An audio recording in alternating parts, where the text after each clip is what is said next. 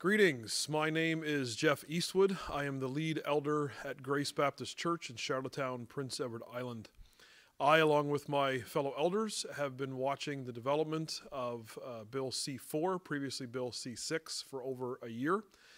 When Bill C-6 was first proposed, we read it and certainly were on board with a desire to prevent people from being unnecessarily coerced or certainly harmed in any way. And so we shared the same concerns about a narrow definition of conversion therapy as our parliamentarians do. As with the conversion therapy prohibitions here on the island provincially and now federally, we have not participated in this as a church ministry through counseling or otherwise, and would not do so in the future. However, as we read through the bill, we had concerns because of the broad nature of the language. And so we have participated with the Freedom Summit, with other pastors and other organizations across our nation to try to gain some clarity. Rather than gaining clarity, it seems that the drafters of the bill have doubled down. The language is even more broad. And for the first time that I'm aware in Canadian jurisprudence, the word myth has been used in a legal statement, which essentially then in the preamble to this bill calls what we as Bible-believing Christians, along with others of other faiths, believe as it regards to human sexuality and gender as myth. And so our freedoms of religion are actually being challenged by this bill. And so we do certainly have concerns.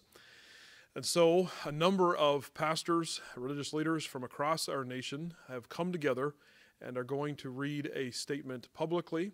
We want to participate in that and support that. Many of our brothers are going to be doing this and sisters on Sunday, January the 9th, 2022. And yet in our desire to make sure that we separate the pulpit and the proclamation of the gospel from anything that is political, we decided to do it this way. And so today, January 7th, 2022, this bill, now Bill C-4, becomes law. It is now the law of the land in our nation.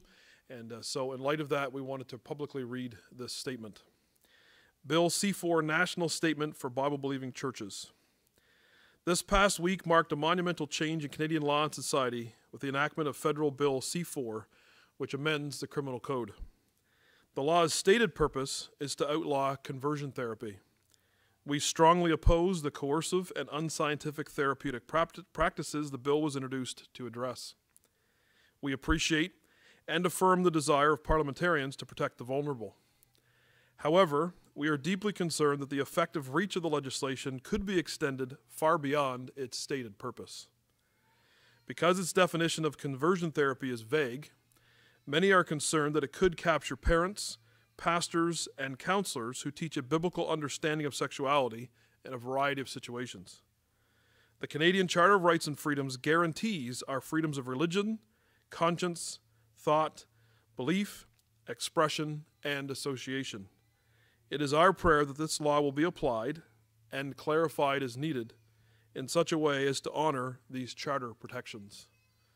We recognize that the greatest danger facing the Canadian Church is not that we might face criminal prosecution, but rather that we might compromise in our teaching of the Word of God or fall silent in our proclamation of the gospel.